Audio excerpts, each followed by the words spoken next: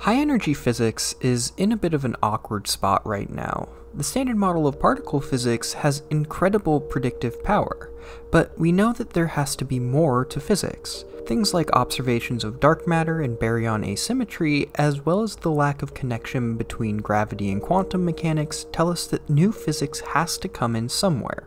The issue is that the standard model seems more or less complete. Outside of the questionable anomalies here or there, the standard model agrees with experiment. So where do we go from here? The good news is that not all is lost. There is one place where we know for sure that the standard model is, in fact, incomplete, and it has to do with the unassuming particle known as the neutrino. Specifically, in the standard model, the neutrino is massless, but we know from experiment that neutrinos must be massive due to a mechanism known as neutrino oscillation. Now, the concept of neutrino oscillations is somewhat simple, but the details are a bit more difficult. So if we want to truly understand neutrino oscillations, we have to talk about a few things first. So this video is going to be structured as follows. First, we have to talk about what neutrinos are and how they interact with other particles of the standard model.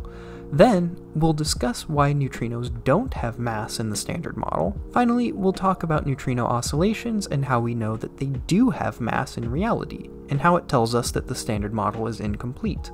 Okay, so what is a neutrino? In particle physics speak, a neutrino is a neutral lepton. Lepton meaning that it is a fermion which does not interact with the strong force, and neutral meaning that it doesn't carry electric charge. There are three different types of neutrinos called flavors, each corresponding to a different charged lepton: the electron neutrino, the muon neutrino, and the tau neutrino, where the muon and tau are basically just heavier versions of the electron. We'll get back to why this sort of pairing is important in a bit. So, if neutrinos don't interact with the strong force, they don't interact with the electromagnetic force, and gravity isn't a part of the standard model, how can they actually interact with anything to be detectable? Well, there is one more fundamental interaction, known as the weak interaction, that neutrinos do talk to. The specifics of this interaction are a bit tricky and could fill up several graduate-level lectures on their own, but the two important things to know are that it is an incredibly short-range force, and it is the only interaction that we know of that can actually change particle type. The consequence of the former is that it's very rare to have two particles interact via the weak force, meaning that neutrinos are very difficult to detect. The consequence of the latter is that the weak interaction allows for particle decay, where a heavy particle can decay into lighter particles.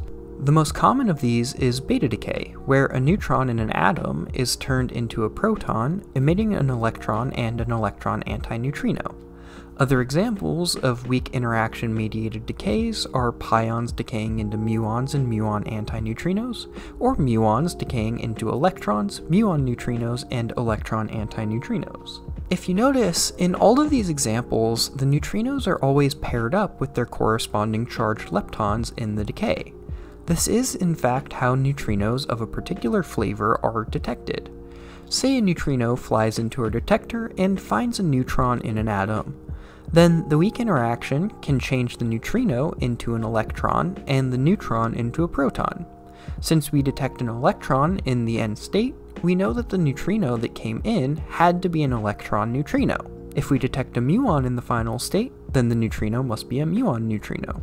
This is exactly what experiments like Super Kamiokande, NOVA, and DUNE look for. They don't try to find the neutrino itself, but instead the charged lepton associated with its weak interaction. Okay, so now that we know what neutrinos are and how they interact, we can ask why they don't have a mass in the standard model. When dealing with standard model fermions, most of the time we can split them up into two different pieces. We call these two pieces right-handed and left-handed, where the names are just related to how these pieces change under Lorentz transformations.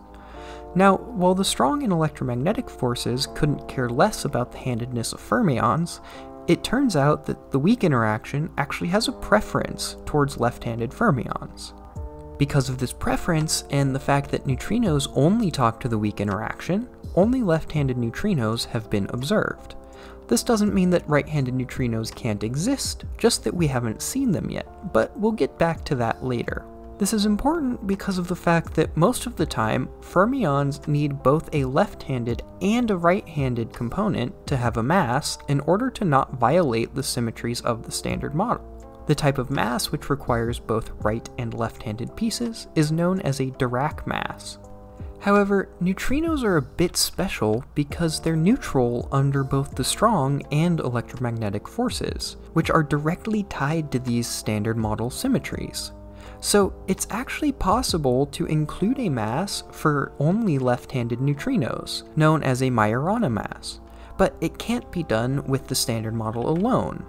So either way of adding a mass to the neutrino requires physics beyond the Standard Model, either a right-handed neutrino that hasn't been observed that allows a Dirac mass, or some new physics which generates a Majorana mass, or both.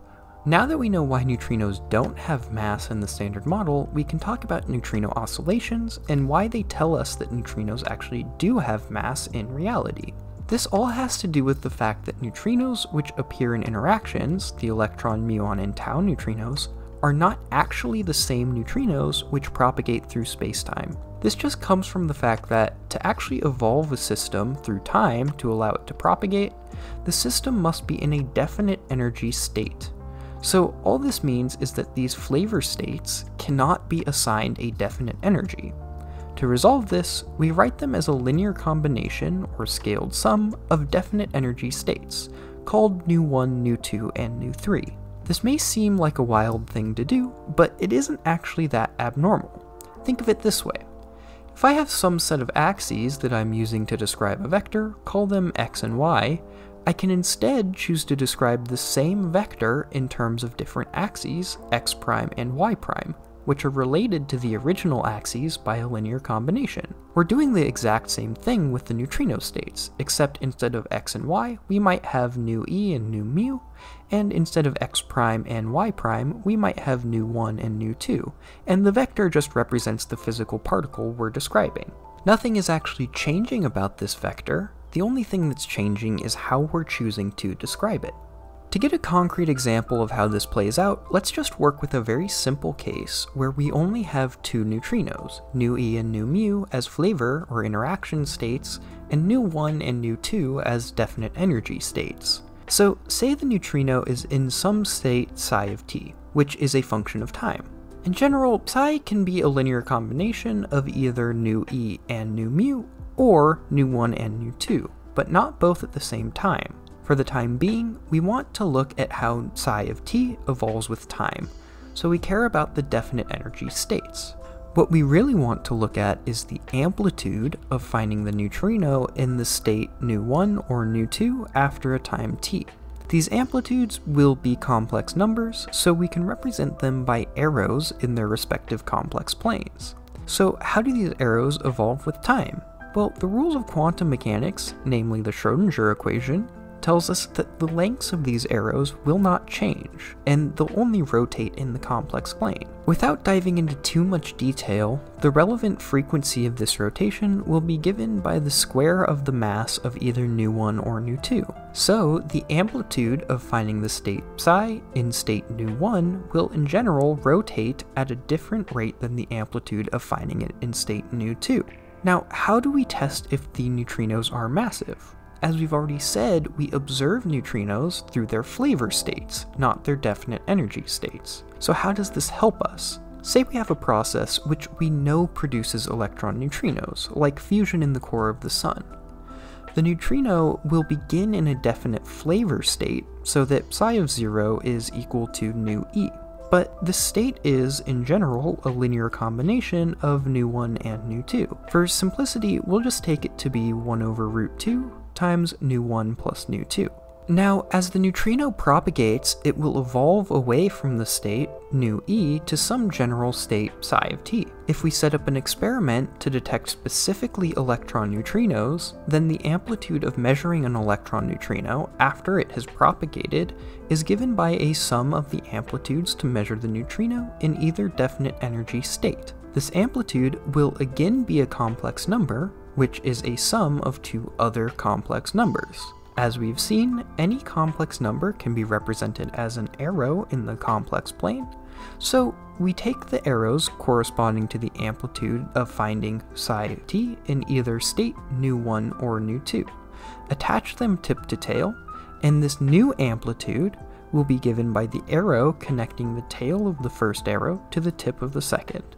The probability of detecting an electron neutrino is given by the length of this arrow. But remember, the amplitude of finding psi in either definite energy state rotates in the complex plane, where the frequency of rotation is given by the mass squared of the state. Now, if the masses of the two definite energy states are equal, the probability of finding an electron neutrino never changes. This, of course, includes the case where both of the neutrinos are massless. However, if the two masses are different, this probability actually changes. This means that even if we know for a fact that electron neutrinos are produced at point A, when we measure them at point B, they may no longer be electron neutrinos. This is, in fact, what was observed originally in the late 1960s, where the rate of observations of electron neutrinos was noticeably lower than the expected rate of electron neutrinos produced at the core of the Sun during nuclear fusion. Many other experiments, such as Super Kamiokande and Diabae, have since confirmed that neutrinos do in fact oscillate, meaning that not only they must have mass, but the different definite energy neutrino states all have different masses. So we know that neutrinos have mass, but they don't in the standard model. So there has to be some new physics to explain this, either by introducing a right-handed neutrino, by allowing some unknown interaction to generate a Majorana mass, or a combination of both. The problem is that it's very difficult to discover any of these situations. Due to the weak interaction's preference for left-handed particles, it turns out that a right-handed neutrino just wouldn't interact with any of the standard model forces.